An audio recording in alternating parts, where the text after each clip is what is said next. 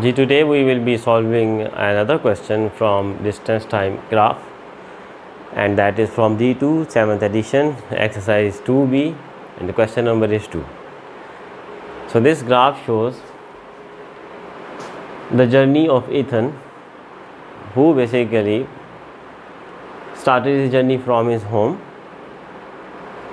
till the post office at point A.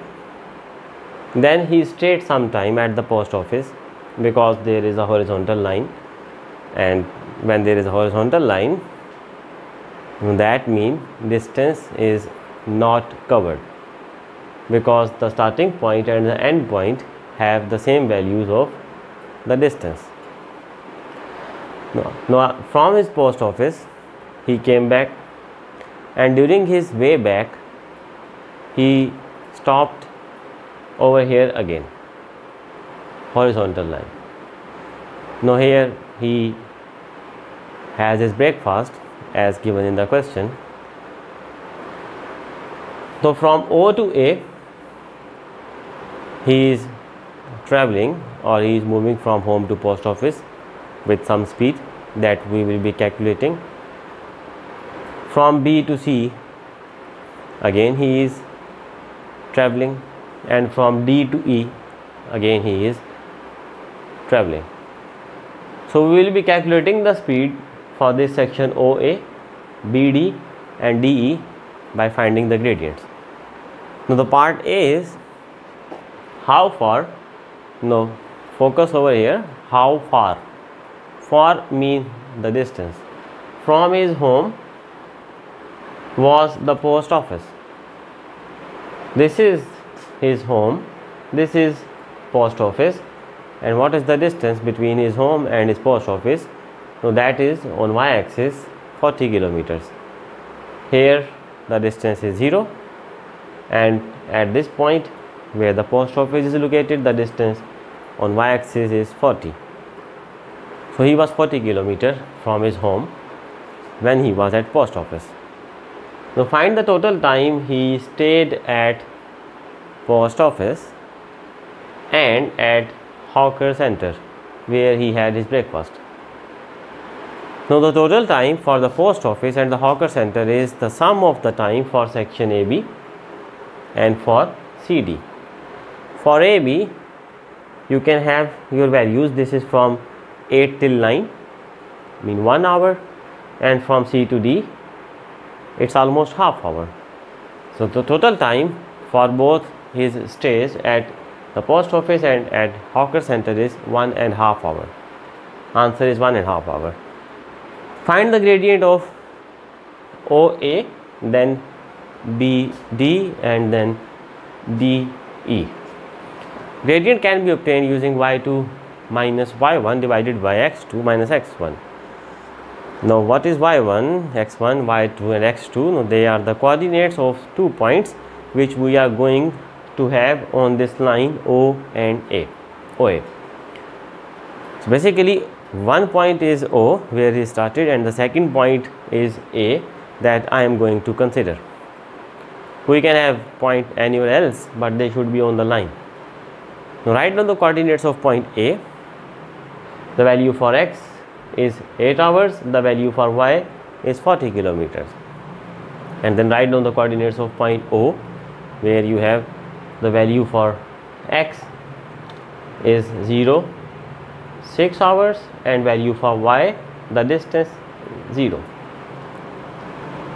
Now you name the coordinates of the points O as well as for A, name them. Now if this is x1, then this is y1, so this is x2 and this is y2. Using the formula y2 minus y1 divided by x2 minus x1, the formula for gradient.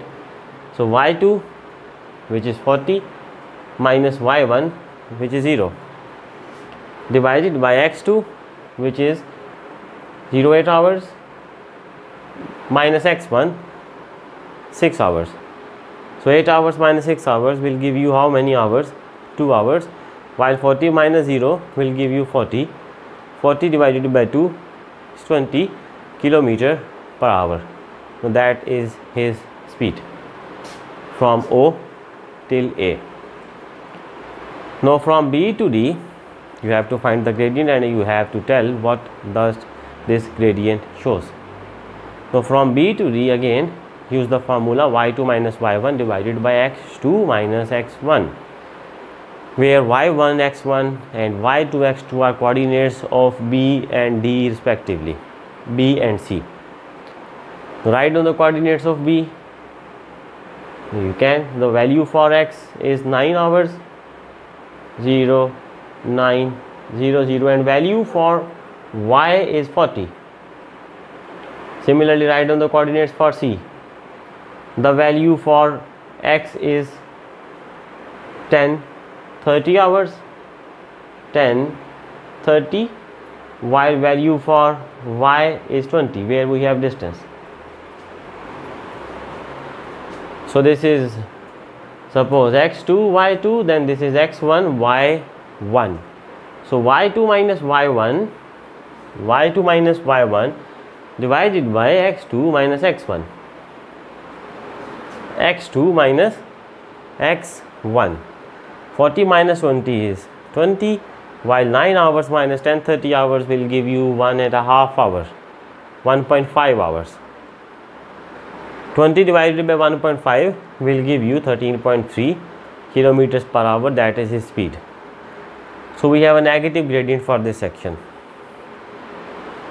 Then from D to E you can find the gradient in the same way by first of all marking the coordinates of point D and point E and then using them in the formula y2 minus y1 divided by x2 minus x1. Coordinates of D are, the value for y is 20 and the value for x here is 11. So 11 hours and 20, the value for y, and the value for x is 11. Whereas at point E we have the value for x is 12 hours, this one, while value for y is 0. So if this is x1, x2, then this is y2. If this is x1, this is y1. So change in y, y2 minus y1, y2 minus y1, 20 minus 0 divided by change in x, 11 minus 12. So 20 minus 0 is 20, 11 minus 12 is minus 1, so answer will be minus 20, and again this gradient shows his speed in kilometers per hour. Thank you so much.